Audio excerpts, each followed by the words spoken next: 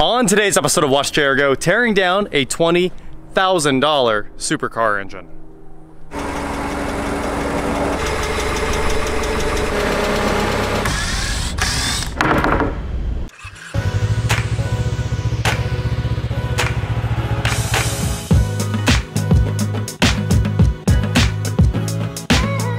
What is going on, guys? I am Watch Chair Go, and today, like I said, I'm here with my $20,000 R8 engine. This is the bad one that came out of my old 2008 gated manual twin turbo R8. And of course, it was down a cylinder. Now, we have bore scoped this back in the day, and I'm pretty sure there was a hole in the number 8 piston. Honestly, I don't even remember which side's number 8 now. And I have a buyer that wants the heads off this thing if it's any good. So today, our game plan is to try to take this thing down and see if the heads are any good. If the heads are good, I think I have a buyer for almost every piece of this engine, and everything that I don't sell, I'm just gonna throw on eBay.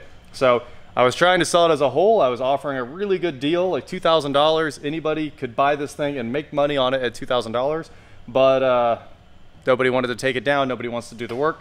So I guess we're doing it here, and you guys get to see how bad it was and just how crazy one of these engines is. First, we need to get it out of the box that came in from Audi, the brand new one did at least.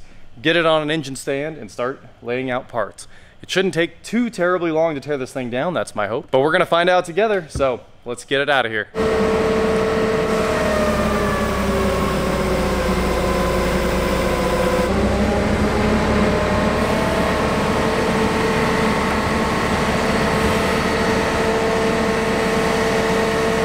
So if you guys don't know anything about the 4.2-liter Audi R8 V8, it's a dual overhead cam engine.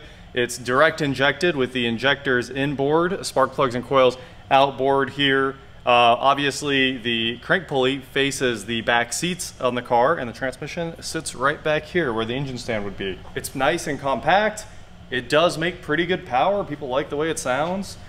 We're just gonna rip this thing apart and see what it looks like inside. I'm assuming it's gonna look perfect, except for this cylinder here, not actually 8, it's 7, as I wrote down there on our layout. This is the one that had all the issues. The cats were destroyed. It could have just been burning them up, but I do think that something serious happened. So, hey, let's just start over here. So we're gonna just rip this thing apart. Most of it I'm gonna try to lay out for you guys, but some of it is just going on the floor.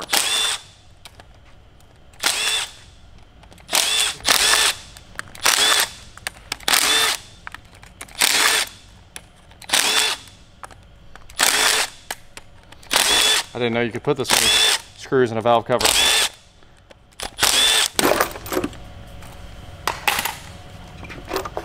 Wow, these are plastic. I always thought these were metal. That's wild. Well, they're very well done. There's the inside of the valve cover. It looks brand new. All the crankcase ventilation, everything looks great. Wow, the inside of the engine also looks brand new, as you'd kind of expect for this car only having 50,000, 54,000 miles on it. The lobes are incredible. These lobes get profiled in basically 3D. There's a normal cam lobe, and then the sides are chamfered. They kind of roll off. That is impressive. Now we're gonna pull off the rear cover here, the timing chain covers.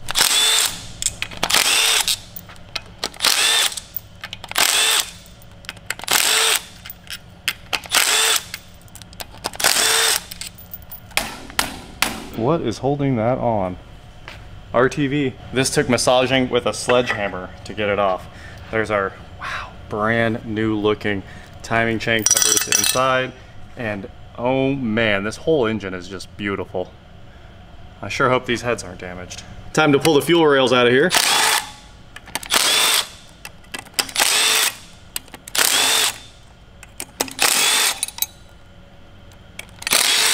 Oh wow. I've never seen that happen before.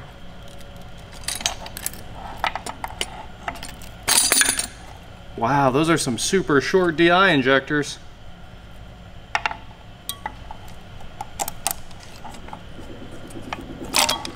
All right, there's our first bank of fuel injectors there, the even cylinders.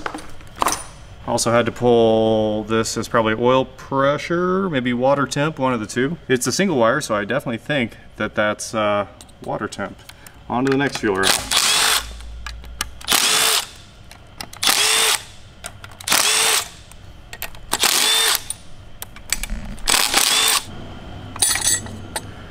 Oops. None of the injectors came out on this one. That is unfortunate. Wow, how are you supposed to do this? There is no way to get a Torx driver in there. So these are T20s down here in the cam actuators, and you can sure get to the top ones. That's no problem, but you cannot get to the lower one.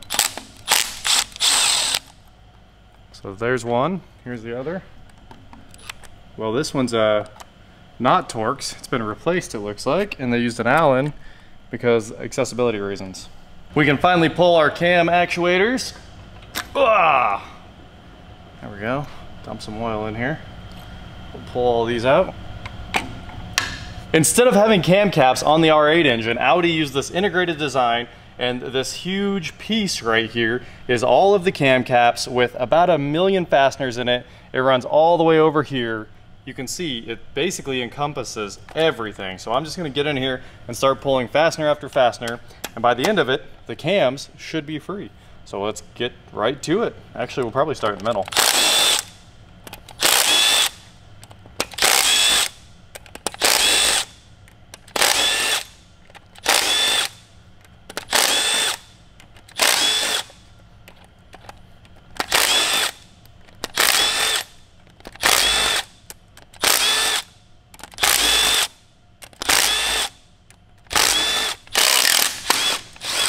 There's that spring pressure.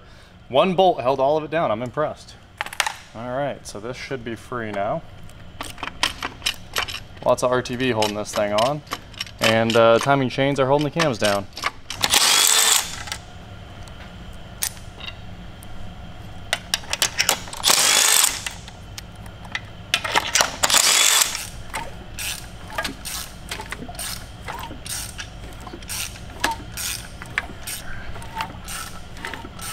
Getting this coolant crossover pipe off of here. Of course, it doesn't want to come off. There we go. And now we can pull off this water pump that's on the front of the engine here. It's actually OEM.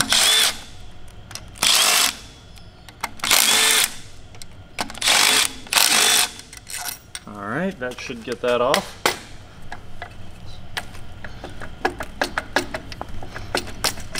Of course, this water pump is shaft drive as well. It's probably got a gearbox in there. It's so oily, I can't turn it. We're pulling the cam variators off real quick. So it's a M14 triple square, a monster of a socket, and of course, it's hard to break these loose without a lot of power, so we have the big Milwaukee impact on here. And I'm also holding it to make sure the engine doesn't turn. That is tight. Here we go again. Oh gosh. Oh wow, I'm just covered, aren't I? I just took a shower in oil. An Audi shower is what just happened.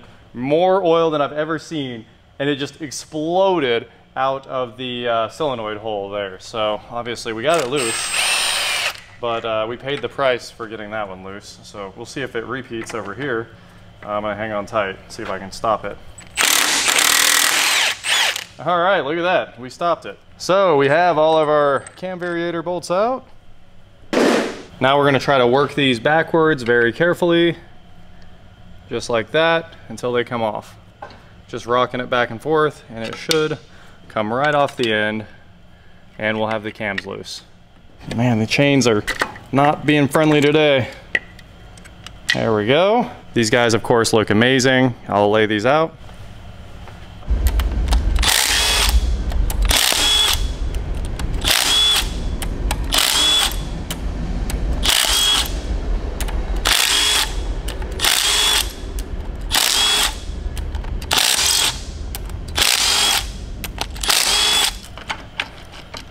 And another cam cap assembly can come off of here.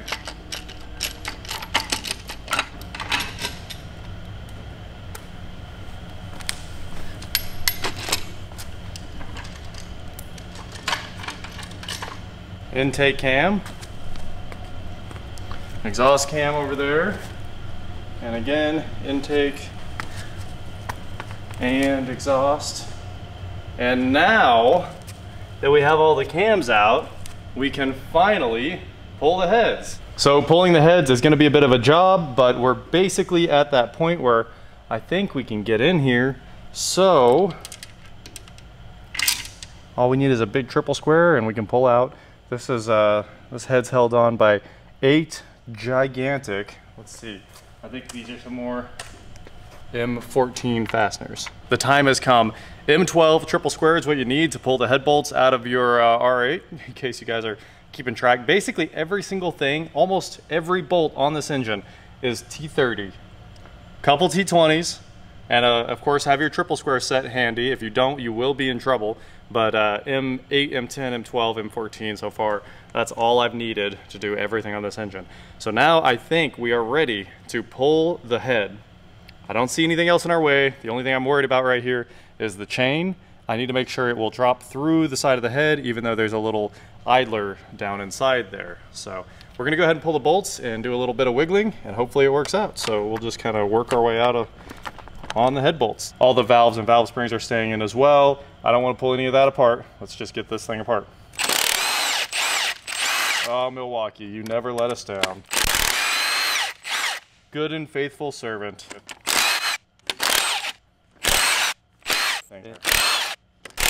I heard some noise. Let's try not to lose these rubber plugs over here.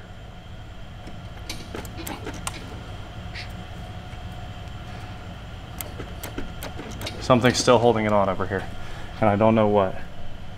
Oh, one screw. There's a T30 that's full of oil right there. That's the last thing holding it in. Let's try one more time.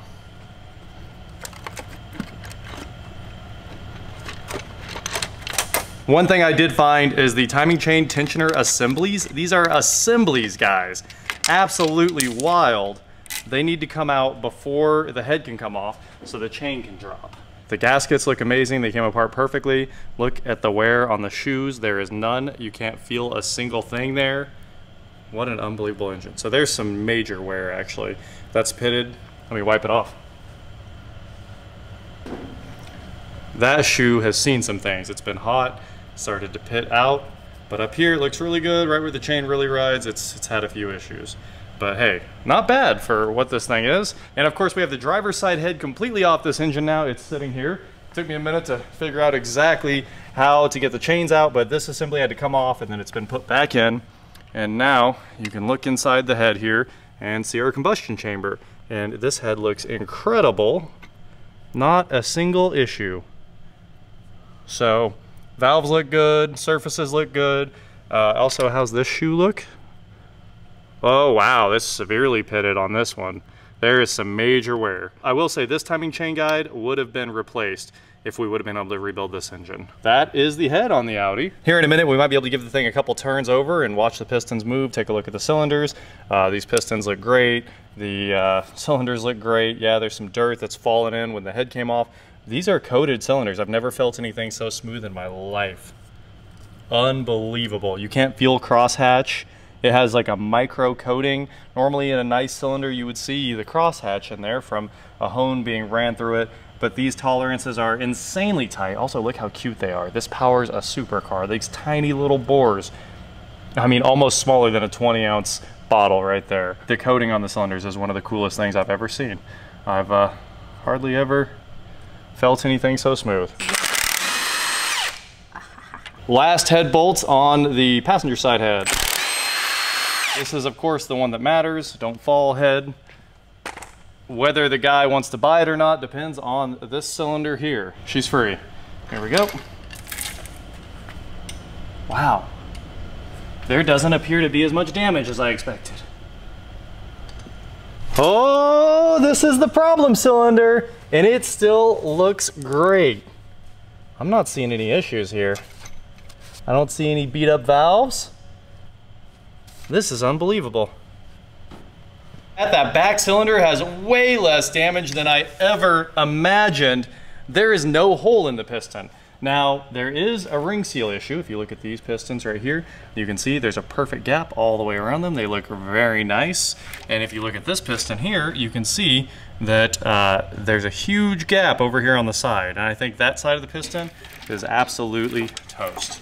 But this thing runs super smooth. Got a little bit of dirt that we're still cleaning out that dropped in when the heads came off. But the heads look good. The cylinders actually looked good. This might have been salvageable. The problem all along was there are no replacement pistons. You can try to get them from Audi, but really we would have needed oversized pistons, and we would have needed to bore the block, and we would have needed to put liners in it. And all of that stuff was custom made, and that would have cost more time and money than this ever would have made make sense. I mean, it could have been months of engineering and work to try to do this. I guess I would have been the one guy to save this engine, but I feel like I still made the right decision buying a new engine. But hey, all the other bores look brand new. I don't see an issue in any other bore. This one's got a little wetness, which is strange. I honestly think this one got hurt the worst, and then right here there's a little bit of silvering down at the bottom. Right there. I don't see that kind of wear in, well, a little bit in each of the cylinders. So I guess this is really the only damaged one. And you can see it turned white too, where it probably leaned out back there. These ones have some carbon deposits, look pretty normal. That one is white, and the head is white as well.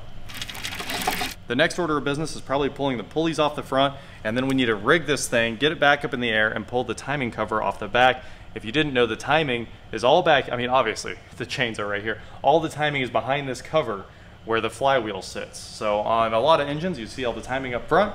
Not so, the serpentine belt's up here, which is honestly normal too, but all the timing is at the back of the engine, making it basically impossible to work on without an engine pull and taking them all the way down. So we're gonna keep taking it down. I think first we might flip it over and pull the pan off and just keep right on going from there. Let's do exactly that actually. So pop out our pin, and we're gonna see a lot of oil on our catch pan here. And all the junk that was in the valley. There was a lot of trash in the valley from years of use. Hey, there goes the head gasket. All right, let's pop off the oil sump. Obviously, it's very short since this is a dry sump engine. There's that 12-quart container, and the oil pump scavenges all the oil off the bottom, pumps it out to that giant container, and it comes back in a line that's this big, supplying oil to this engine to make sure you never have oiling issues. It's pretty important.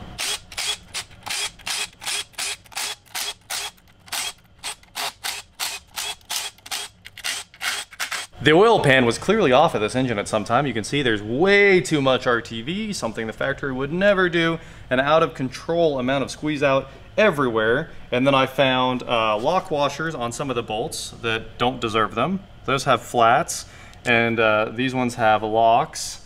And this one was an Allen, and this one is a 10 that's a different style, an 8-8-10 with a washer, and that one is kind of an OEM style 10. Whoever worked on this needs to never work on a car again. That's insane. Why? I could see, you know, if there's one, but if you're missing that many fasteners, just go buy the fasteners. They're not that hard to get. Anyway, this is an absolute disaster of what not to do when you have to work on a car. I'm sure maybe you had a little oil leak. Oh, you had to tap it for they had to tap it for the drain to the turbos. That's what went right there. That's where the oil return was for the turbos. The casting's gonna break. Oh, I can't push anymore. All right, next order of business. We take the forklift, hook the fork under the edge, and just lift. This is insane. There's so much RTV. Yep. Oh, we got 3 ignitions. Stop that. We are putting some heat in this thing. If we can get one corner to break loose, we're just gonna catch the RTV on fire. That's the best way. With a lot of heat, I should shut the torch off. A lot of heat. Let that thing bleed down, and a chisel. We were finally able to get a gap and get the chisel in here. This is insane. I've never seen an oil pan fight this hard. Good thing it's cast. If it was a stamped pan, tell you what, this wouldn't be working. It's coming. There it went. Keep going.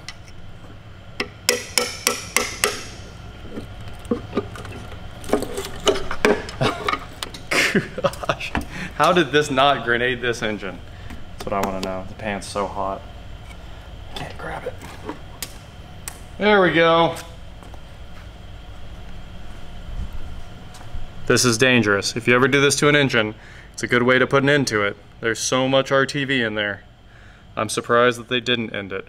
This is exactly what's going on with all the Subarus right now, or GR86s, whichever one it is, that are dying because they put so much RTV in there. You can even see some right here into this filter.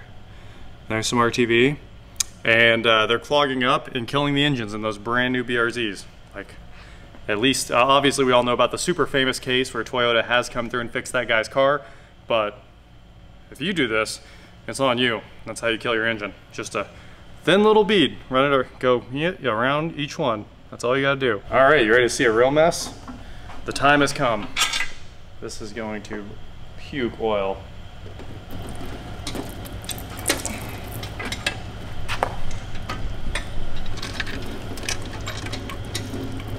Now we've got the oil pump out. It turns out only 3 bolts hold this on, and this is of course the dry sump oil pump.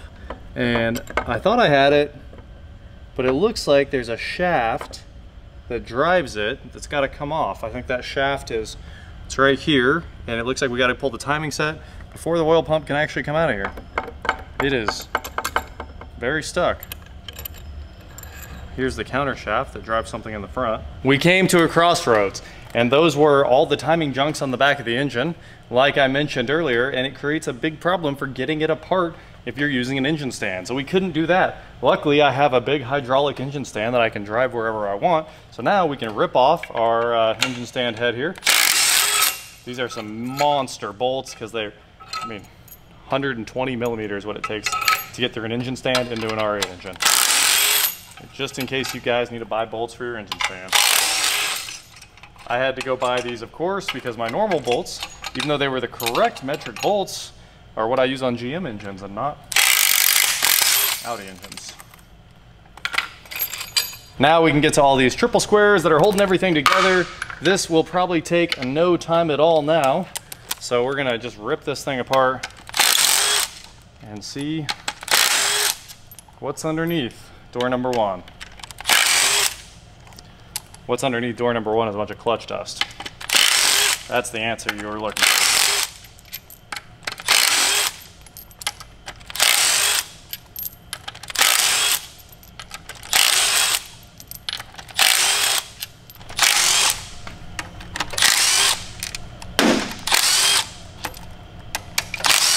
This back cover should just pop right off. It is RTV'd on as well, but it's factory RTV. Back to the chisel we go. There it goes. Let's see, they must have dowels in it.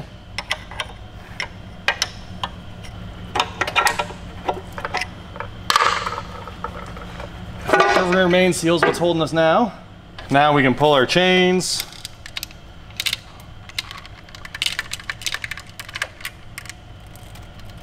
Gotta remember, these need flipped, right? To go on the, flip them over here. Look at all the crazy chains. So I mentioned early on, this is a quad timing chain. Of course, you have this chain here. This is the main one. And this one goes to the sub chains that go to the heads, all the cams. And then you have this chain that drives oil pump over here. That's that rod that runs up there. Actually, it drives this gearbox assembly, and this gear drives the AC compressor, and then we will be ready to get the crank out of here and separate the oil pan. We just pulled a ton of bolts out of this thing.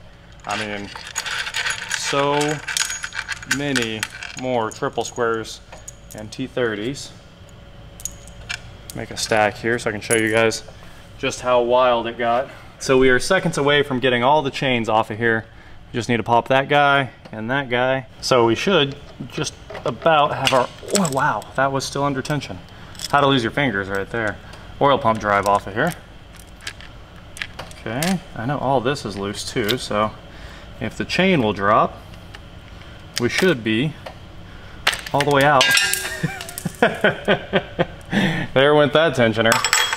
And another tensioner bites the dust. We'll put it back together. Got a little spring.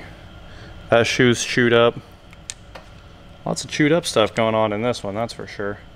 Ah, and there used to be a way to pin this. I see.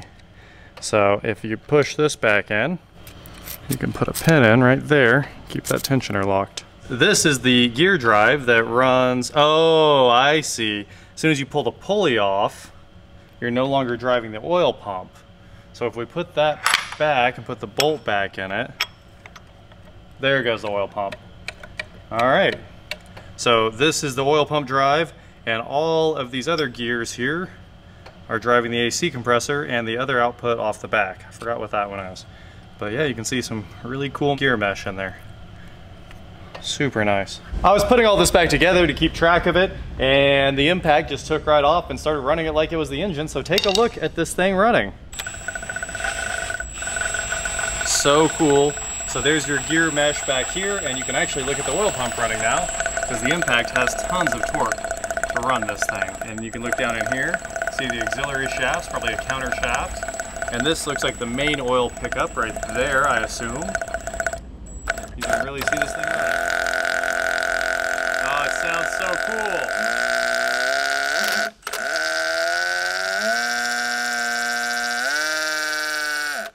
Now that we've got it back together and we got to have some fun running the thing, it should fall right out.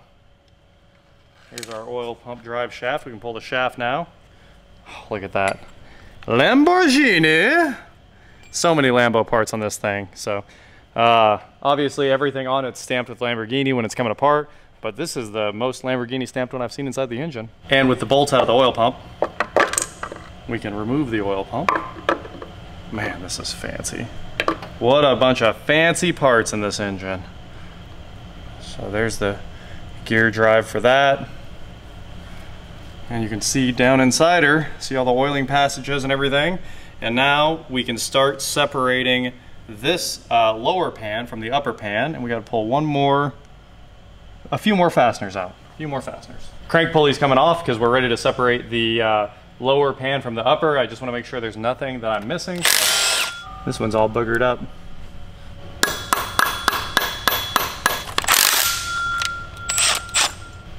She's on there. And now the lower oil pan is off. That was a nightmare. It took the sledgehammer hitting very hard the only places you can hit, which are those two bearing races there, or bearing housings. Which means we can finally get to the meat of this engine here, which is the crank and the mains. We've got a few more T30s to get out of here now that we've exposed them, and we can grab some E-Torques and take out all the mains, and we can finally see the crankshaft in this engine. And pull the rest of the timing off too. Basically done. All right, there's probably only 50 bolts left in this engine, which is an insane thing to say. So we're gonna go ahead and pull the last chain guide off here. There's 2 chain guides left really, but you saw the chain pop back right there. Whoop. Here's our upper chain guide. Man, these are in there. Okay, we got that clear. And now we can pull our hydraulic tensioner here. I'm just kidding about that. All of these are very tight. I also have this pinned. I used a little piece of copper wire to retract the tensioner.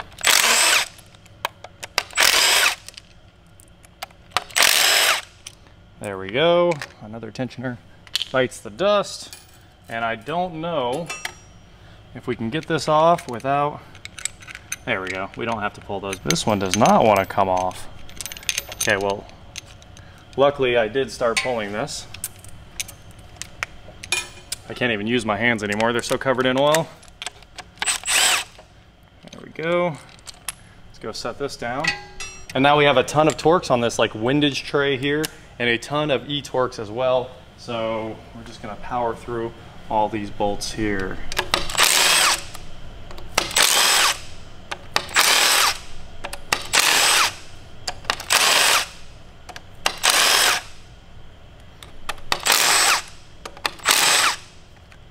Back to the E-Torques.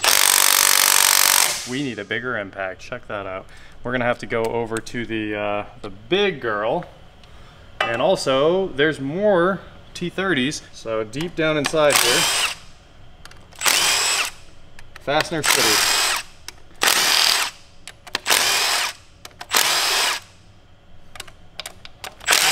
crazy how much stuff is in the way. I think this is our final speed run.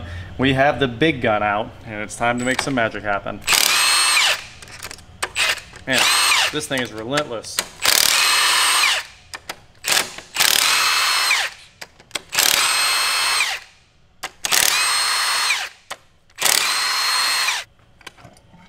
It sure was.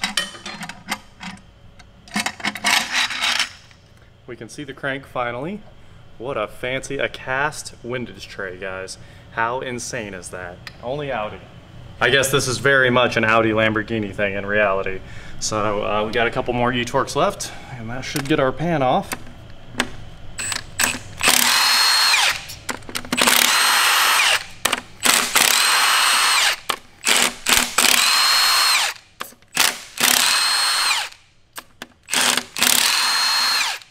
And a couple more fasteners deep down inside.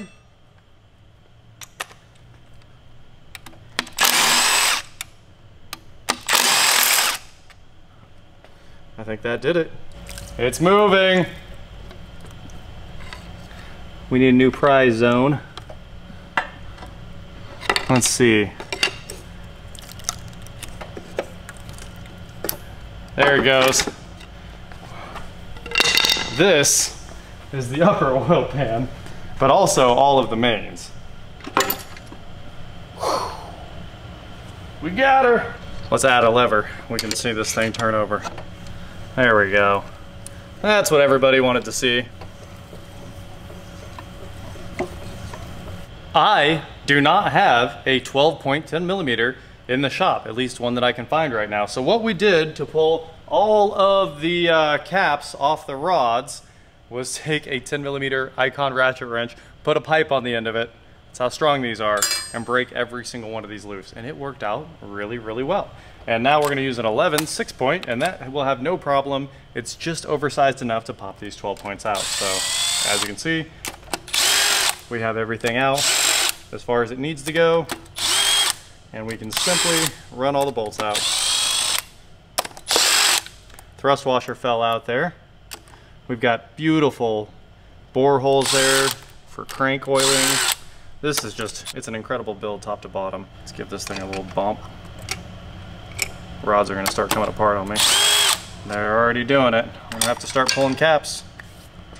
So we're gonna need a hammer. Give each one of these a little tap, a little love tap. Okay, here comes the back cap.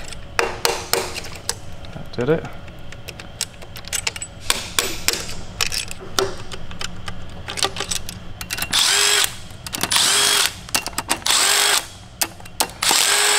These rod caps have pins to align them. That is so cool. So cool, Audi. What will they think of next? We've got our pistons out, which means we've got our crank out. There's our beautiful crankshaft. Thrust bearings going everywhere. I'll bag every one of these and we'll mark them all. There's our thrust bearings right there. They look amazing. The crank looks amazing, as you would expect. There's no wear on it at all. It is just a beautiful piece of machined art. No gouging, no scoring. I mean, we weren't expecting any, but it sure looks good. This is our bad piston. This is number 7. And honestly, there's some real wear right there. That's about it. Yeah, we saw some scoring in the cylinder, but if you look at the skirt, it looks good. There's a little wear on the skirt there. This side looks very, okay. I'd say okay. This is definitely our damage, but for how tore up this engine was, it was not that much damage. All right, I'm gonna pull some more pistons out, and here in just a minute, we will have this all wrapped up. That is the Audi BYH 4.2 liter V8. Take a look inside this thing. It does look pretty much new. You can see the oil squirters. That's the only thing I was gonna leave. I figured we don't need to remove those. They will stay in the block for whatever's next for the engine. I guess a machine shop might pull them. Probably will have to pull them. We will flip the block over so you guys can take a quick look at the bores. There's so much oil coming out of this thing. All right, and now you can take a quick look inside each of the bores. Clean all the oil out so there's no weirdness. But honestly, this engine came out pretty well for what I was expecting. The damage was this number 7 cylinder. You can actually feel a little bit of the scoring in your fingernail. It catches just a little bit. So that was the problem there. And of course, we've got the pistons laid out here so you can see every cylinder in order from 8 through 1. And although I may have flipped this because that's clearly number 7. But anyway, the pistons are laid out. They're not going with the engine. Crankshaft looks great.